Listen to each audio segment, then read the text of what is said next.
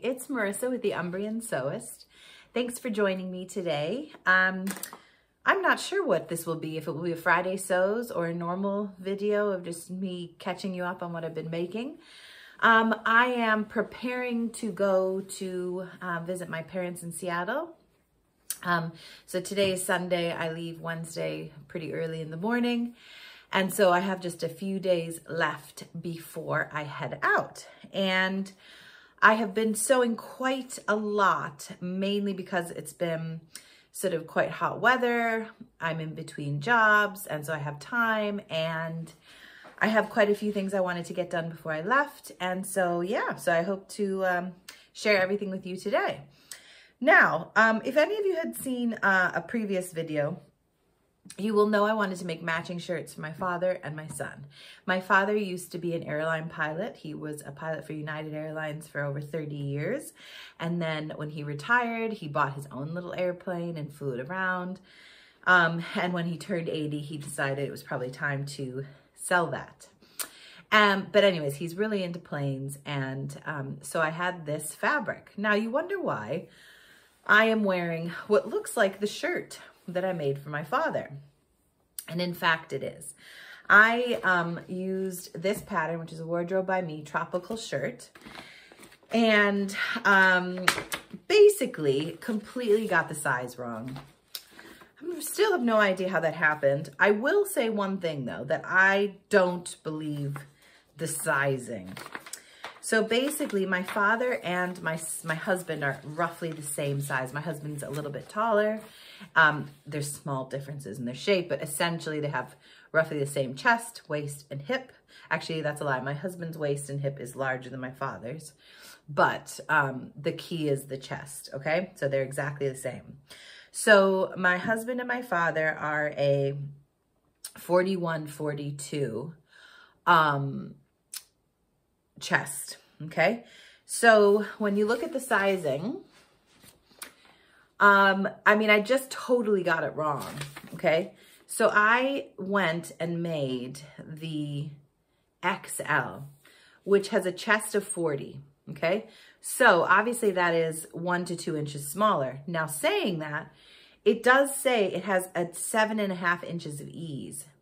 That is the part I don't believe, because if it has 7.5 inches of ease, it should still button over.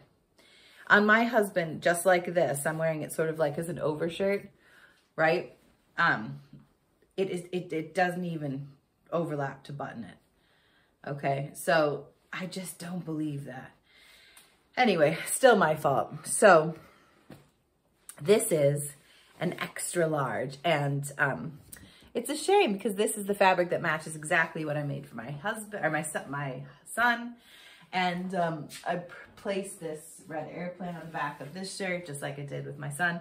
But on the same token, I quite like it as an overshirt. So I've decided that it shouldn't go to waste, and I will wear it. And I will bring it to Seattle as just like a little bit of a joke when I give my father his gift. So anyways, yeah, so I'll take it off. It's a nice shirt, nice construction. I mean, nice construction. I don't love the way the collar is. You sort of do the hand stitching here to hand stitch the facing, but it was fine. I actually prefer like a proper collar with a collar stand. I actually just find that sort of easier.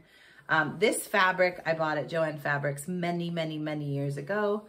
I just like the sort of retro nature of it, and I actually bought quite a lot of it and had no plans for it. I have used it over the years for like, I think I made my husband a laptop case or an iPad case and some various things, but I just bought loads of it.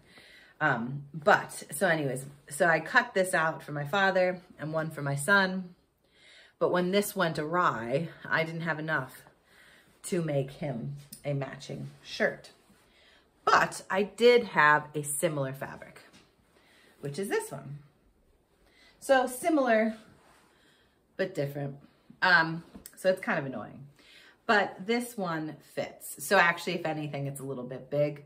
I think the problem for my husband, and will be for my father, is that it's very broad in the top. So like my husband probably needed like a narrow shoulder adjustment, and I suspect my father will too. but it's just a bit of fun. Pretty good pattern matching, if I do say so myself. And yeah, it's a really nice shirt. But this is a 3X, okay? And the pattern goes to a 4X. So when you buy the pattern, you're like, oh, a 2XS to 4XL. You think, what a great pattern or size range, but I actually don't believe that it is. So if you look here, you've got a chest of 28.5 going up to a chest of 47.5. I made the 3XL. Or did I make the 2XL?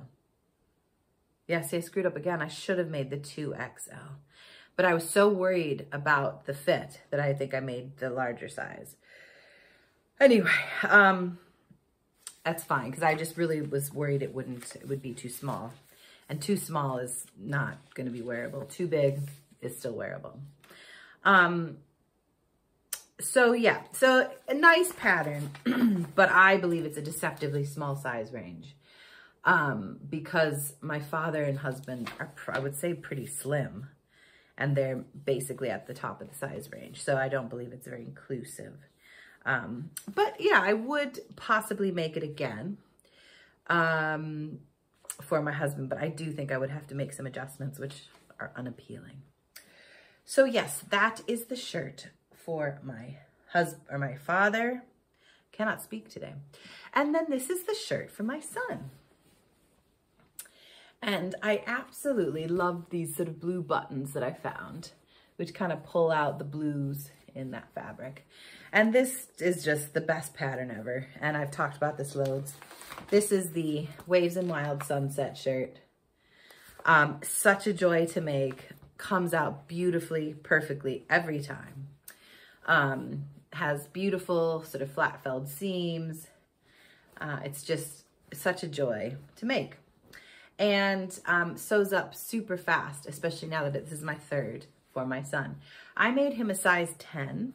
He is just about to turn 8.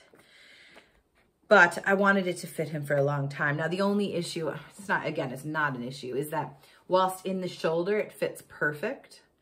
He's so slim that it's just quite big in the middle. But, you know, it'll fit for a while, and he says he likes it because it has lots of space. So anyways, that is this lovely shirt. So yeah, I really enjoyed getting that made up and finished, and hopefully he and my father will enjoy wearing it. I obviously will get some pictures of the two of them wearing it and share that with you. But yeah, really pleased to have finally finished that. And frankly, I won't be making any shirts for a little while. As you can imagine, after making the first shirt for my father, that was a disaster, and then having to make a whole nother shirt, and then the shirt for my son, I'm kind of over shirts. And you will be shortly seeing a video out for the Sorrento denim jacket that I did make in collaboration with Claire, and that I also sewed up this week, and I love it. It is amazing. But it took forever because the amount of top stitching and just all the little details made it quite lengthy, and sort of like between 3 shirts and the Sorrento jacket, I'm kind of over jackety things for the time being. So, like I said, I did also make the jacket, but I'm going to share that with you in a separate video. Like I said, I'm doing a collaboration with Claire from Stitch Hem Sew. I know she's making good progress on her jacket, so hopefully that will be out to you in the next week or so. But yeah, stay tuned. I'm going to record that video before I go away, so that when Claire's finished, I will put that up with along with her video, and you can see what we think of that pattern. What else do I have planned? So like I said, I am heading out. I've got sort of today and then 2 more full days before I leave. As usual, I still have loads of things I want to get made up. So the first thing, well, I've got a bunch of things cut out, and I would like to get a few of them sewn up, and then I have something else I'd like to make that isn't cut out. So the first, I've got 2 pairs of Arden pants in this style cut out. I've already started one of them in this lovely fabric here, which is a stretch cotton.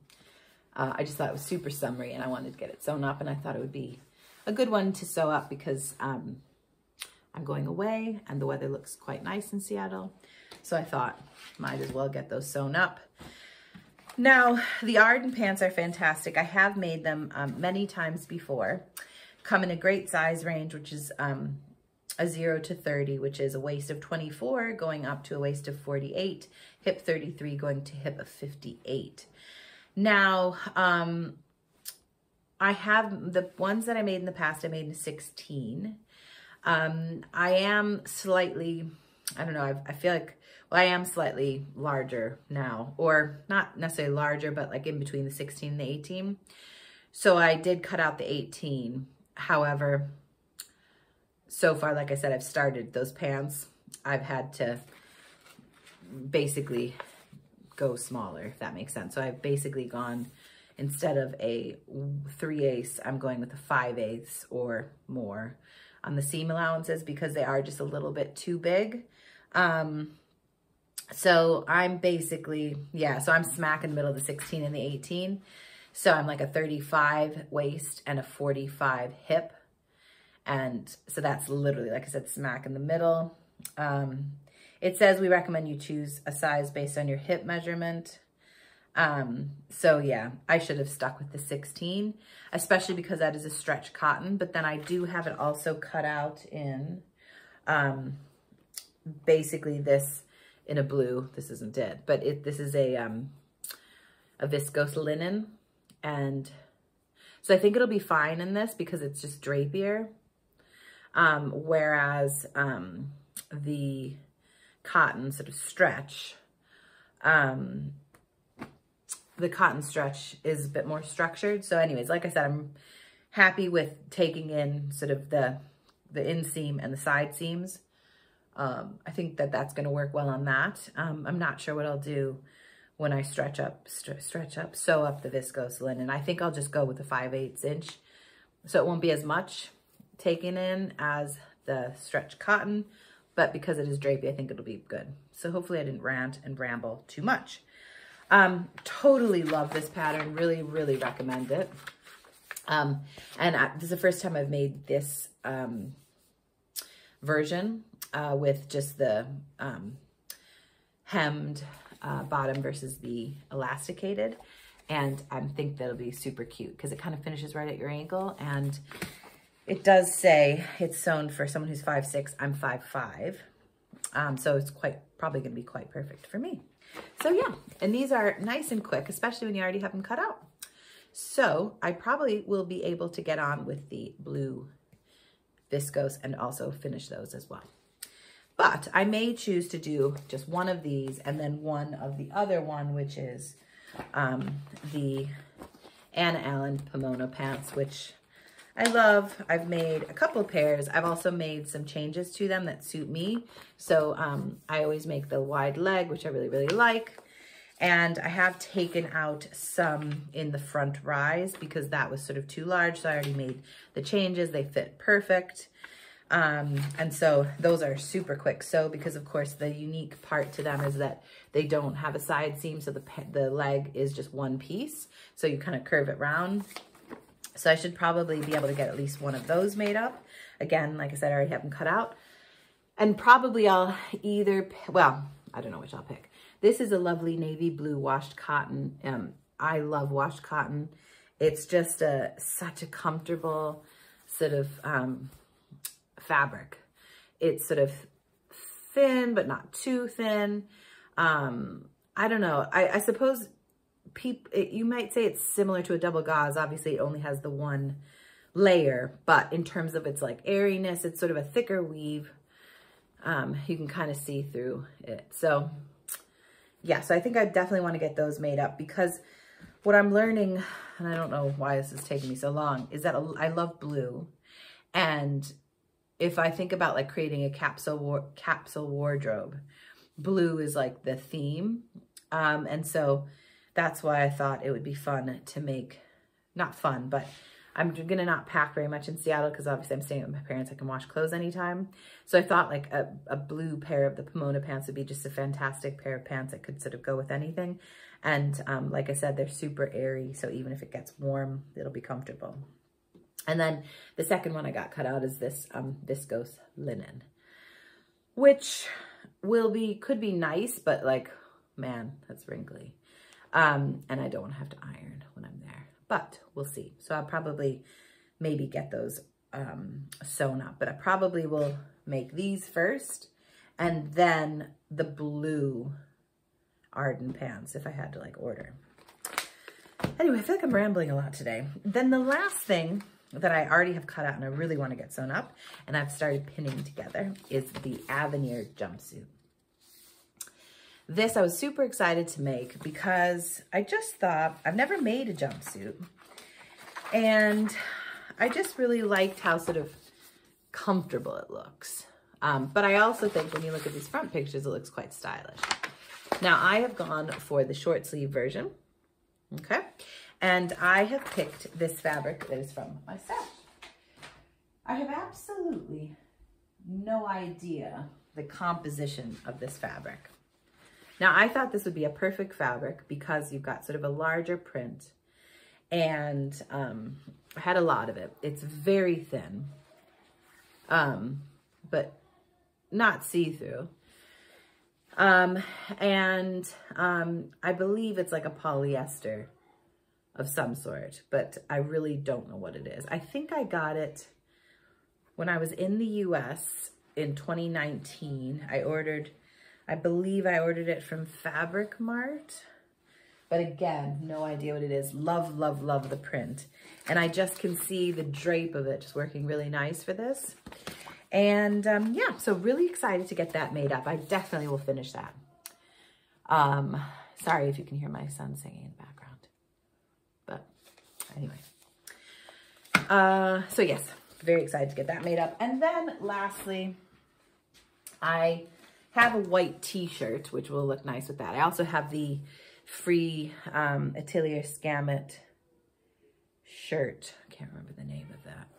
But I also had some jersey in this color, and I thought I might make myself a Jessie tee out of this, just to go nice with some of those colors in there. That sort of tealy, whatever color matches perfect. I don't know if you can see that, but. And the Jessie t-shirt, as you know, I have made many, many, many. Love it, and it comes together super quick. And I had a little bit of this left because I think I've made some things with my son, so hopefully I'll have enough. And yeah, I guess, do you think that's enough for 3 days? I think so. That's about it, really.